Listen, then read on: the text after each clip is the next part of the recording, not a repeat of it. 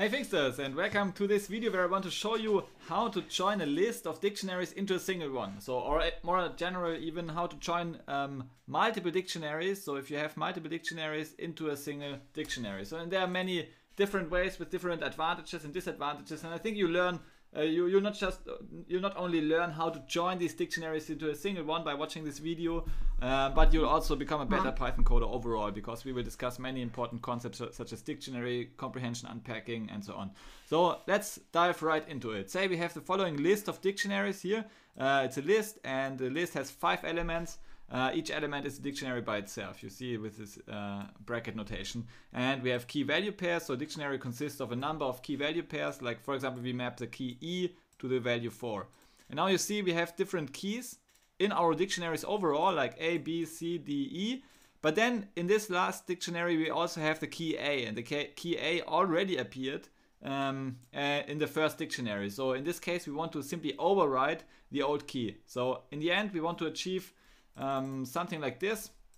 I just copy paste it here. So we want to have one dictionary with an with all keys that exist in either dictionary of the list of dictionaries, and we want to override the key with the latest key we have seen in any dictionary. Okay, so for example here you see the latest key is A. So the latest key of the latest value of key A is 4, so therefore here we store the value A4 in our dictionary. So this should be our target result. So let's maybe comment this. So now we have the input, we have the output. How do we accomplish this? Okay, so then I'll start with the most Pythonic way, with the best way of doing it, and then we will also look into other ways of accomplishing the same thing. So the first way is, so let's write method 1. Is to use dictionary comprehension. Okay, so dictionary comprehension consists of, so if you first create an empty dictionary and now you tell him, okay, how to fill this dictionary, and you fill this dictionary with like expression and context part. These are just placeholders, I will replace them. So what is our context? So we want to iterate over all dictionaries in our list. Okay, so let's call a dictionary, call it X. So now we iterate over all dictionaries in our list. And now we want to actually get all key value pairs in this dictionary, in our current dictionary, by using the items function. So you see we have a nested for loop. So we go over all dictionaries in our list and over all key value pairs in this current dictionaries. And this way we iterate over all key value pairs in any dictionary of our list. Okay, so we will touch all of them, and we will touch the later ones later. So like the key value pairs of the last dictionary, we will touch like in the final iterations. And so therefore we will override this key A with the value seen in the last execution of this iteration. Good, and then what is the expression? Yeah, we simply take the key value pair, and so this is this special syntax of dictionary comprehension. So we give the key value mappings like using this colon notation. So we specify the key value pair. Now of course we need to define the variables key and w and v, and we have done it here. Yeah, so we use this items method which for a dictionary returns key value pairs. We store these key value pairs in our two variables k and v, and we use this k colon v to indicate the mapping, the new element, the new dictionary key value pair we want to put into the dictionary. Okay, so this way we have, like in a simple, concise, and efficient one-liner, we have created a dictionary that consists. So if you execute this, we have created a dictionary that consists of all elements in any dictionary. Okay, so we have merged the elements in the dictionary, and you see that the value to the key A is 4. So therefore we have overwritten the first value of the key A, and this is exactly what we want to accomplish. Okay, so the first method is dictionary comprehension. The second method is then maybe the naive approach. It's called naive approach. It's creating an empty dictionary. Then we go over all dictionary in our list, and over all key value pairs in dictionary items. Items again gives us the key value pairs, a list of key value pairs of a dictionary. So for example, if you call, like we have already stored dictionary D, so we can call D items, just that you see how it looks like. It's an items object, and it's a list of key value pairs if you want. Okay, so you can iterate over the key value pairs of a dictionary using the items function. And now we only have to update our initially empty dictionary with the new key value pair. Yeah, so we assign, so we write the associated value to the key k like this using this simple assignment notation. Okay, and now we print everything and we are also done. So this is an alternative way. You see it consists of much more lines of code as the initial one. So dictionary comprehension is only one line of code. This one is actually 4 lines of code, and it's I would say not more readable for at least for advanced Python coders. For beginner coders it may be more readable because they just know this nested for loops, or for example for Python coders coming to Python, for Java coders coming to Python, or C++ coders coming to Python, they know this nested for loops very well. But yeah, for I think out of the core Python coders, this dictionary comprehension is the more readable one. Okay, then there's a variant of the second method, which is the more Pythonic way. So if you want to have this explicit notation without dictionary comprehension, then I would argue for this one. So you will again iterate over each dictionary, but you won't have a nested loop. You just call the update function, and you pass the dictionary over which you currently iterate into the into your outer dictionary D. Okay, so you repeatedly update your new dictionary D with all the elements stored in your current dictionary. So you go over all dictionaries, you simply store all elements into your new dictionary.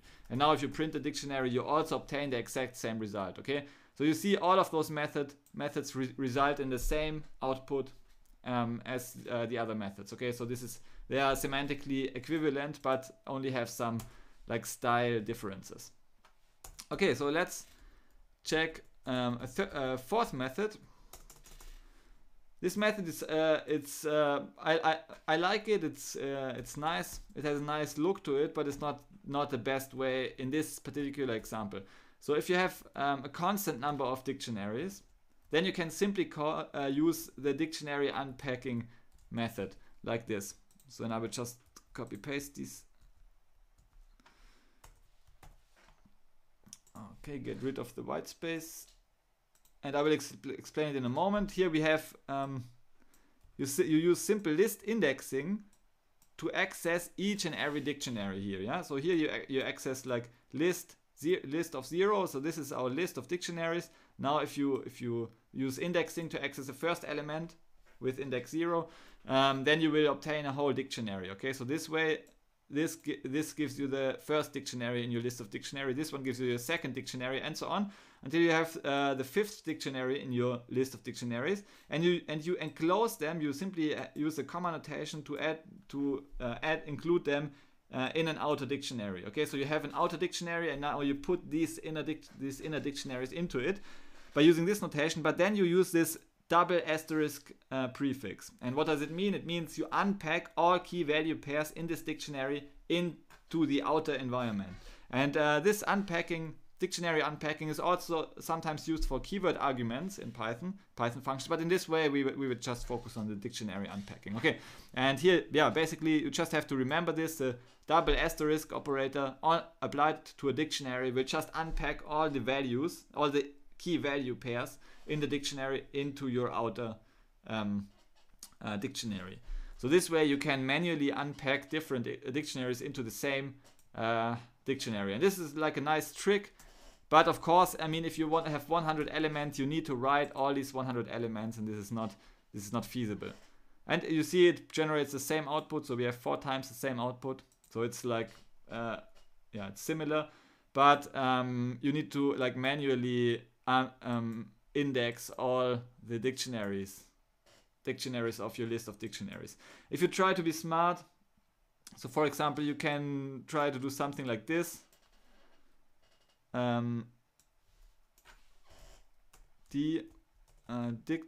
Let's call it dictionary for dictionary in L. So you try to use like dictionary comprehension. You iterate over all dictionaries in your list, and then you try to unpack it into your outer dictionary. Then Python will throw an error. Dictionary unpacking cannot be used in dictionary comprehension. Okay, so this doesn't work. You have to do it manually, like this. Okay. So, and then there's a like fifth method, but it's not a, so this is not a recommended method at all. So all the other methods you can use in some instances, but this method, I don't see the value of this method, but it's just for comprehensibility. I just wanted to include it. Okay, so from collections we import the chain map data structure, and the chain map is, I mean, it's like this in nomen est omen. It already proposes you, so you can create a chain map out of the list. So you unpack all list elements, so you unpack all dictionaries into the chain map constructor. You create a chain map out of it, and then you convert the chain map back to a dictionary. And then if you print it, you will see that you also have one single dictionary. So let's again run it.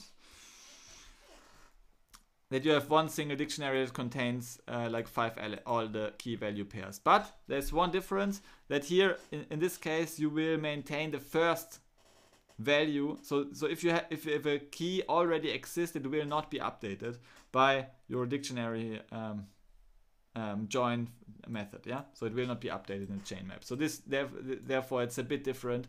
It's also concise, as you see, but you need to import libraries, so you depend on external things, which is often not good. So for example, if you have a Python web application or so, you don't know which dependencies you can actually use and which not. So adding dependencies is always kind of risky, and if there's a concise way of not adding a dependency, I would always prefer the this one, so the built-in method.